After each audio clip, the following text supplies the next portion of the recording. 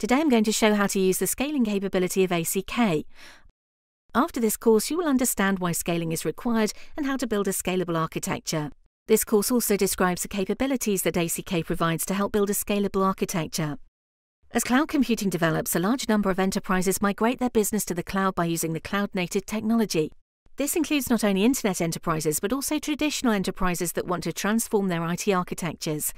Since the outbreak of COVID-19, enterprises pay more attention to cost reduction. An increasing number of enterprises want to reduce their costs on resources while maximizing the utilization of clusters and other resources.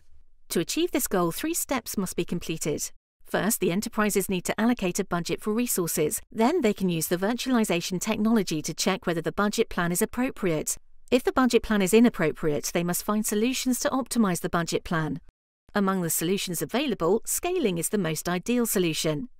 In the pandemic era, scaling is the optimal option to reduce IT costs and maximize the advantage of IT resources. Now, how can we implement scaling in IT architectures?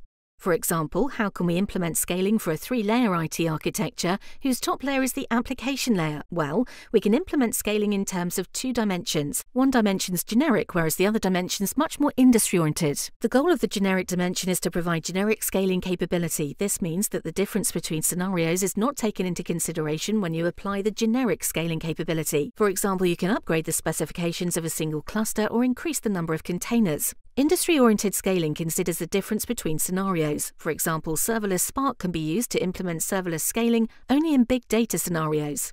The second layer of a 3-layer IT architecture is the platform layer. This layer is also known as the K8s layer. What factors do we need to consider at this layer? The first factor is the stability of system components. The size of a K8s cluster may change dynamically based on business scenarios. This poses a big challenge to the stability of system components. To address this issue, you can dynamically scale the replicas of some system components based on the cluster size. This ensures the high availability of the platform layer. Another factor is the stability of resource delivery at the platform layer. Resources can be delivered in the following modes: node and nodeless. The bottom layer of the 3-layer IT architecture is the cloud-native infrastructure layer. In K8 clusters, issues are abstracted into K8s objects. However, specific issues, such as issues related to storage, middleware, and database scaling, are hard to be abstracted into K8s objects.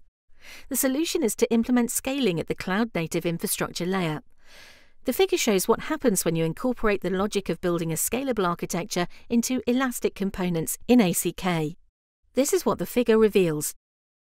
Generic and industry-oriented models exist at the application layer. The main component of generic models is HPA. HPA is used for the horizontal scaling of containers. VPA is used for the vertical scaling of containers. Cron HPA is used for the scheduled scaling of containers. Cron HPA scales replicas based on the cluster size. In fields such as event-driven, industry-oriented model, CADA is provided. In refined scheduling scenarios, elastic workload is provided. In addition, Spark and Presto are improved. At the resource layer we just mentioned, resources can be scaled into 2 modes, node and nodeless. For the node mode, cluster autoscaler is applied.